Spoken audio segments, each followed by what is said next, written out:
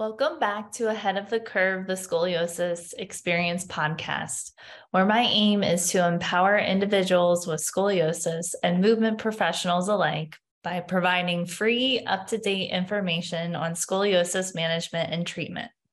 My goal is to improve the quality of life for those with scoliosis and equip movement professionals with the knowledge and skills needed to effectively support them. Welcome back. I'm your host, Dr. Megan Teed. I'm a scoliosis specialist and a fellow scoliosis patient. Thanks for tuning in with us today. Before we jump into today's episode, I'd like to mention a word about the Scoliosis Strength Collective. This is a small group scoliosis coaching program where you receive guidance on how to take control of your curve so you no longer need to depend on medical professionals to tell you what to do. Not only will you get support from a scoliosis specialist who has scoliosis, but you have community and encouragement from other people who are in the same boat as you. Schedule a free discovery call today using the link in the show notes to learn more.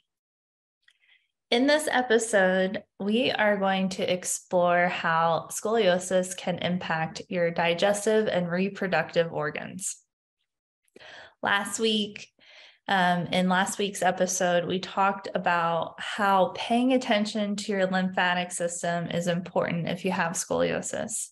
And this week, we're diving into how your scoliosis impacts your viscera, and that means your organs. We don't really think about our organs very much unless there's something that's obviously wrong with them or obviously there's something going on with them. And I honestly didn't really think about them very much either until I started following the Movement Rev on Instagram.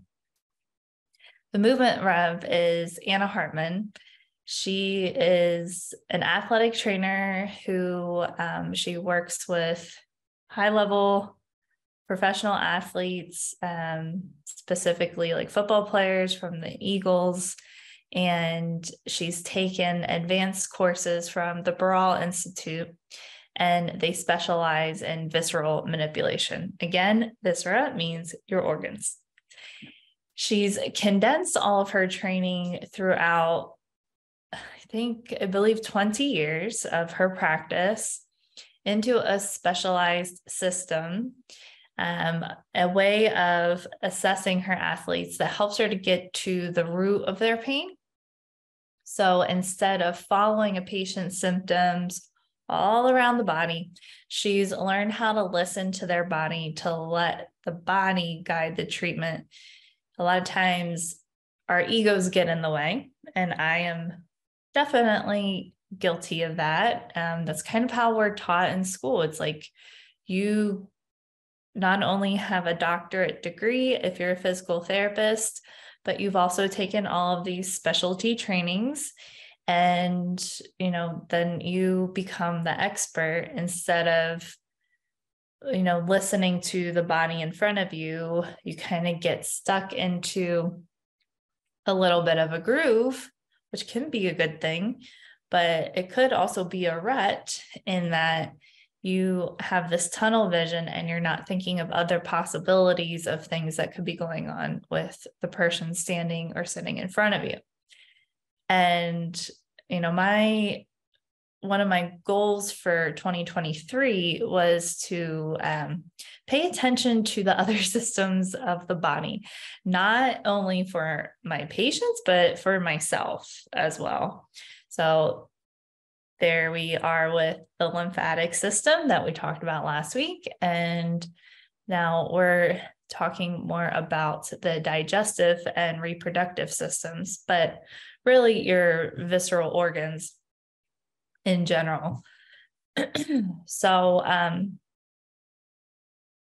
the reason that this is kind of at the forefront of my mind, I got the chance to go to Miami last weekend and learn directly in person from Anna Hartman, in addition to meeting a lot of other amazing movement professionals. So Pilates instructors, athletic trainers, massage therapists, physical therapists, anyone like that is eligible to be taking a course from Anna, specifically the LTAP. So the LTAP stands for the Locator Test the Locator Test Assessment Protocol.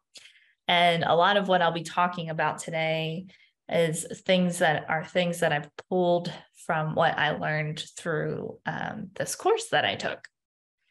And if you are a physical therapist and you feel like you are in a rut, or you have like that 5% of patients who drive you crazy because they're not getting better with the things that work for everybody else, I highly recommend exploring taking this course, because, I think that we all kind of come into that at one point or another where, this protocol that I use, my Pilates for scoliosis and Schroth therapy, it works for the majority of my clients, but then there's that very small percentage of people who they just continue to struggle with this lingering pain that doesn't seem to be going away. And, the standard treatments that help most people that have scoliosis aren't really helping them. So there's a big piece of the puzzle that I believe that we're missing. And, I want to make sure that I'm not letting my ego get in the way, because I don't know everything. So this is kind of, a consistent, continuous learning process. When you become a physical therapist, that's not the end of the road of your learning journey. When you become a physical therapist, when you graduate from PT school, you feel like you've learned a lot and you're able to pass your boards, obviously, but there's a lot more depth and breadth to the work that we do and to learning about how the human body operates in general. We're going to start today by looking at the effects of scoliosis on our digestive system. And there's two different aspects that we're going to be talking about, and that's the direct effect that it has on the digestive system, and then kind of the indirect effect. And I guess maybe you could consider it the effect that the digestive organs have on the scoliosis. So bear with me. It can be a little confusing, but, for me personally, I have scoliosis, if you didn't know that already, and I tend to suffer with digestive issues. So bloating, stomach pain, things like that. And, up until I learned about my scoliosis or specialized in scoliosis, I was like, oh, it's just something that I'm eating that's, causing me to feel this poorly.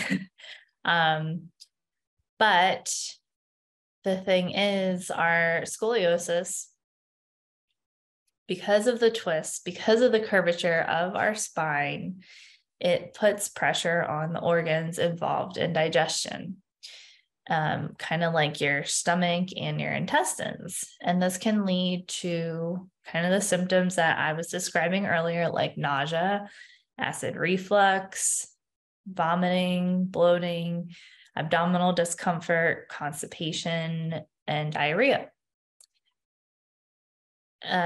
Traditional medicine and physical therapy school, they teach us that the main function of our musculoskeletal system, so that's your muscles and your bones, is to move the body. However, actually, in reality, the main purpose of our musculoskeletal system, so that hard frame of our body, is to protect our organs. So if you're feeling pain in your upper back, in your neck, in your shoulder, or your arms, it could be coming from your liver, your diaphragm, your pericardium, so that's the sac that covers or surrounds your heart, or the pain in your pelvis could be referred from the small intestines, the colon, appendix, or other pelvic organs. So if we're going and I have a patient in front of me, they're saying, hey, I have neck pain, I have shoulder pain, and I've gone to see physical therapists before, and they're doing, all the things that you would traditionally do for neck or shoulder pain. So doing some manual traction to see if there's a radiculopathy, so like pain that's referred from the spine going into the arm, down into the hand. They're doing massage, they're doing strengthening, stabilizing exercises, strengthening the upper back, posture retraining, and that pain isn't going away. You can continue to do these things over and over and over again, but if the pain that you're experiencing is being referred from your liver or your diaphragm, you're not going to make any progress, or you might make a little progress and then it just comes back. And it's kind of this perpetual cycle here. So with the system, the LTAP system, we go through a series of tests that are orthopedic tests that lead in, several different directions. So it can lead you down to the traditional orthopedic route where, there isn't anything going on with your central nervous system or your viscera. And then you can treat wherever you would like. So, kind of that traditional route. But there are tests that we can do that helps to delineate, okay, is this coming from this person's central nervous system, or is the body trying to protect a viscera, an organ, and causing the splinting to happen? So if you imagine, if you're not watching on YouTube, you're going to have to use your imagination here, but I'm pulling onto my shirt here, and I'm kind of twisting it up near, I'll twist it down lower. So down by my liver. Okay. So that's like kind of the right side of the body near your rib cage. The liver is pretty darn big. Anyway, so everybody has a liver problem if you're a human. Kind of like everybody has a lymphatic problem, like I was talking about last week. But I'm holding on to my shirt and I'm kind of twisting my shirt, and like you would wring out a wash rag. So as I'm twisting, it's kind of pulling me down towards where my liver is located. You can imagine how the fascial connections that run up to the neck and to the shoulder could be a reason why you're getting pain. Additionally, the liver, the liver and the diaphragm, they share the same innervation levels of the spine as do the muscles of your neck and your shoulder. So if you're lost and confused about what I'm talking about, just know that where you're feeling pain is not always the problem. That's not always the root of the issue. And if we don't look elsewhere, if we don't explore that maybe your organs could be contributing to your pain, you may just kind of struggle and fight with this for longer than you need to.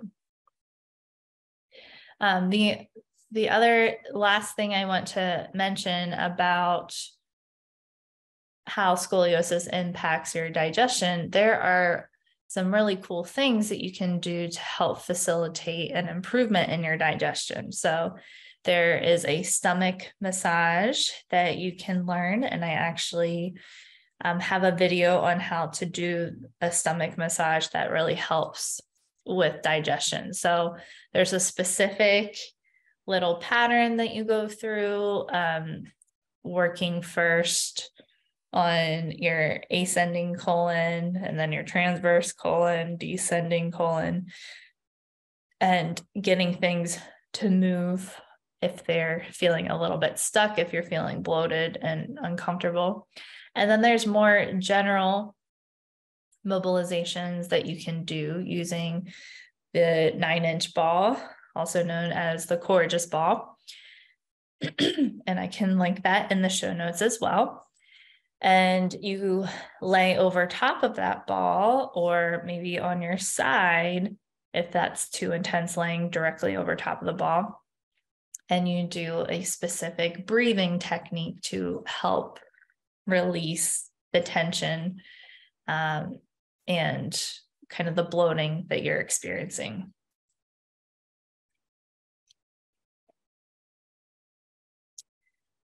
Moving on to the reproductive system, it is also affected by scoliosis.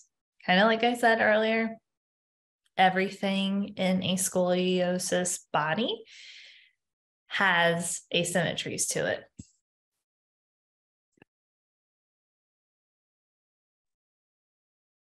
And that includes your reproductive system.